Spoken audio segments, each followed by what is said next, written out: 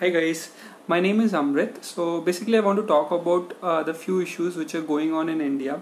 So it was like just few months back, if you remember, Supreme Court wiped out live-in relationship cases, and it said it's not illegal to have a live-in relationship, which was being appraised and by many people in society. Like they said, like it's very good and it's a better social reform. So in the urge or moving in the same path, Supreme Court has gone a bit ahead, and they are now have removed recently the LGBT Communities Act, and now it's not illegal to have a partner of same sex.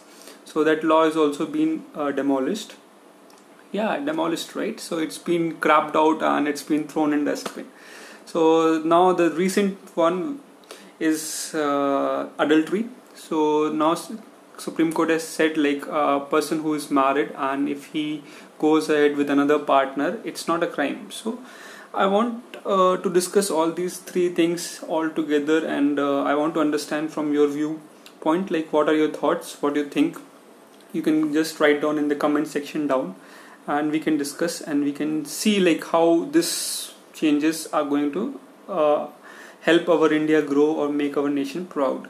So the first thing which I want to talk about is okay, let's start the topic with feminist in India, because these three things are so kind of related to being feminist in India. So when it comes to feminist in India, like you would have read, or you would have heard, or you would have seen in front of your eyes, like many people or many persons who claim to helping women or who run those organizations, the owners are men. So yeah, this is how it works out, right? Maybe the funders or somewhere, like the face may be of a lady, but the behind picture is always men. So these people who run these feminist shows are the one who abuses most of these female persons. So what happens, like why this feminist came to picture, like we somewhat, like somewhere we say like we both are the same people of different sides of coin, and the later on we say no, this is a gender you should respect. About like woman has been seen as a devi or a mata or a person of higher authority, and then we somewhere we like push men to a degraded value.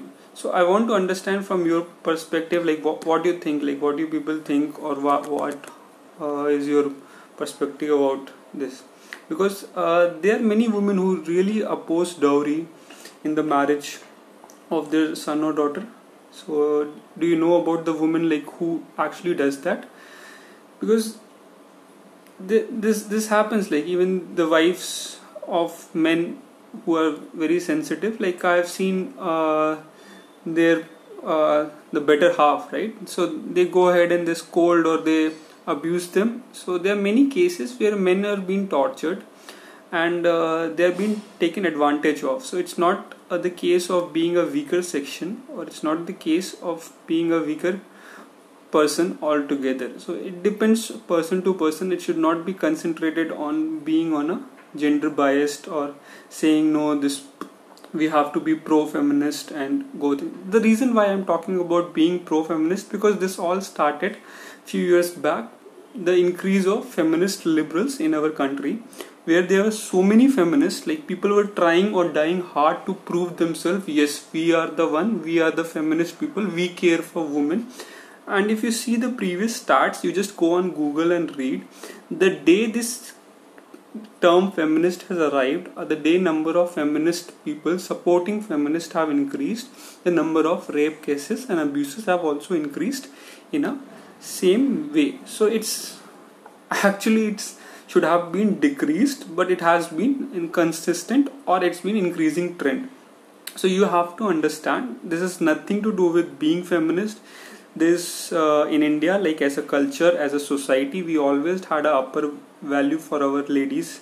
So now I'll give you an example. Like you would have seen or you would have noticed, like there will be a lady coming to your home to do the cleaning job, right? So there are many ladies who do the same job like we men, or your partner or the ladies in the house do the same job, right?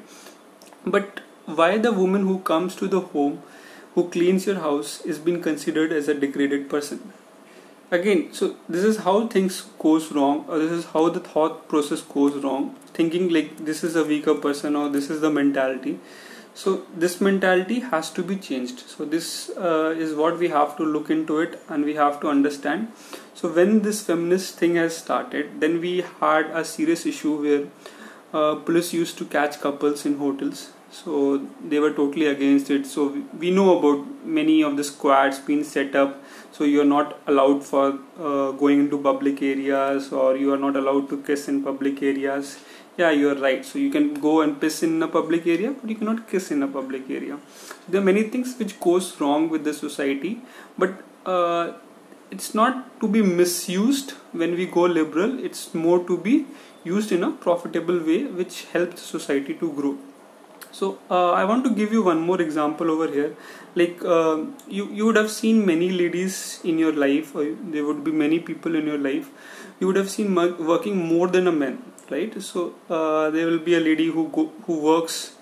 So she wakes up in the morning. She goes to she cooks. She goes to office, comes back, cooks, take care of the kid.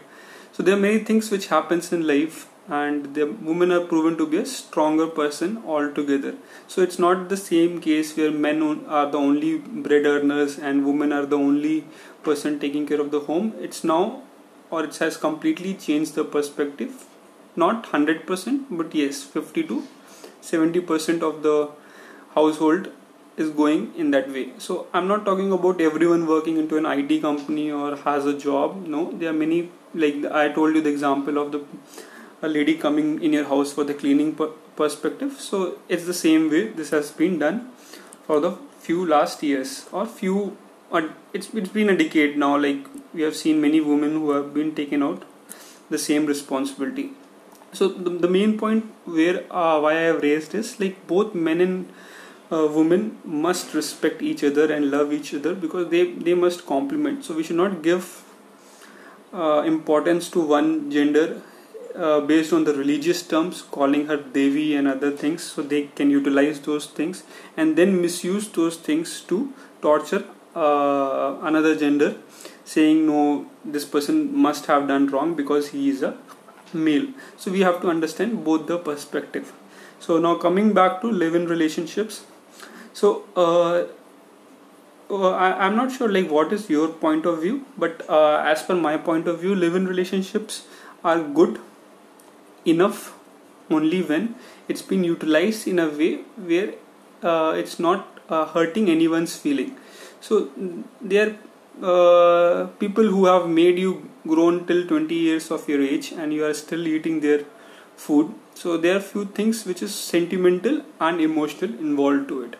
So let's say your father asks you not to do something, and as a kid, like, you feel like doing it. So he would have asked you not to eat that chocolate, and you would be like, but you're doing it because you wanted to do it. So this happens with everyone. So many parents don't want their kids to go for a live-in relationship because they know the side effects, because these are the things which comes from West. So they don't want them to commit to an emotional breakdown, or the parents don't see. 90% parents don't want their kids to damage themselves emotionally or in any means. They want their, till the time they are there on planet Earth living their lifespan, they want their kids to be happy and smiling. That's the only one reason your parents don't want to follow you for live-in relationships, because they think it may be wrong, or it may be not good for you, because that person will leave you in an emotional breakdown. So because see, whenever you fall into, maybe a man or a woman, whenever you fall into a relationship where you people are so close, like you spend more time together, and one person finds out another partner and leaves out, so the other person who was more involved gets an emotional breakdown, and it's not easy for that person to come over it to it. So this is what happens. So this is the only reason it was banned. Now the Supreme Court has come up and they have actually cleared it, because there were many victims were coming up, and it was been applauded, like it was been taken and said like, okay, good step, go ahead. So when these things are happening in our culture, like we should understand like our justice system needs to also understand like these were the base of our cultural society. So the dignity of a society, of our culture, of our civilization was based on purely on human behavior. It's not like what kind of job you do, what kind of business you do. The basic nature of a culture or a diversity is like where it is based, what are the roots of that culture. So if we are going to follow West completely, we are going to break those roots for sure. It may not be a law that needs to decide this. It may be our emotional intent to do things right or wrong, but you have to understand why I brought this feminist part as well. See, a woman prays for their man, right? So India is a country which is so much religion based. There is hundreds, or there are many things in many languages and in many regions differently, but it's all there. So a woman prays for their husband, and she takes a full day fast for his long life. And a girl who is not married, she keeps a fast to get a good husband.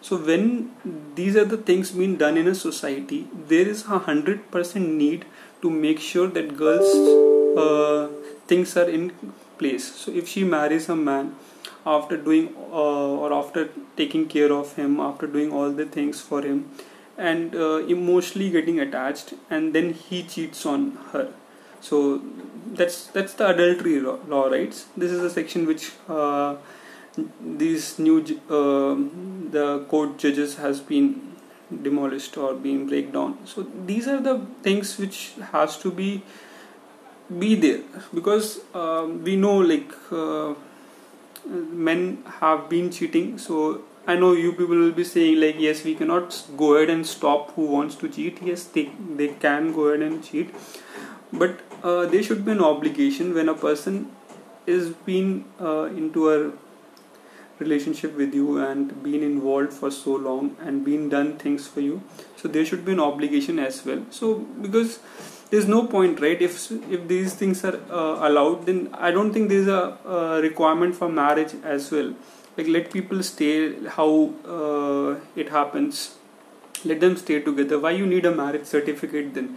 If you can go and sleep with anyone, or you can be with anyone, you can do all the things which is required, or which you feel good about it, and you can continue doing that. It's not required for you to get married itself. So there should not be any involvement, and this society is being brought up by few boundaries. This is how the societies have worked properly, because if you don't put a rule, if you don't put a barricade, there are things which will go out of it. So we need to understand in this this rush speed of social change, we have seen the gigolos coming up. So there's no much future, because already we have seen the world has already gone in a very fast phase. So we need to understand like we don't want our men to go ahead and sit in some dance bars wearing ghungroos. Again, many feminist people will not like this remark, but this is how it is. So we need to understand, because we need to maintain the limit of the relationships. We need to make sure like all the relationships are maintained within the limits, and no one has the right to decide what will be the limit. It is all upon you. You have to decide. You have to make sure when the country is changing, it's changing towards better. It's not degrading back. So make sure, because the reason I brought up these topics is because many people are still fighting on Hindus, Muslims and other things, but these topics are the one which need to be addressed first. So make sure like you listen to these things, you read about it, comment down and let me know what you think about it. Thank you. Jai Hind.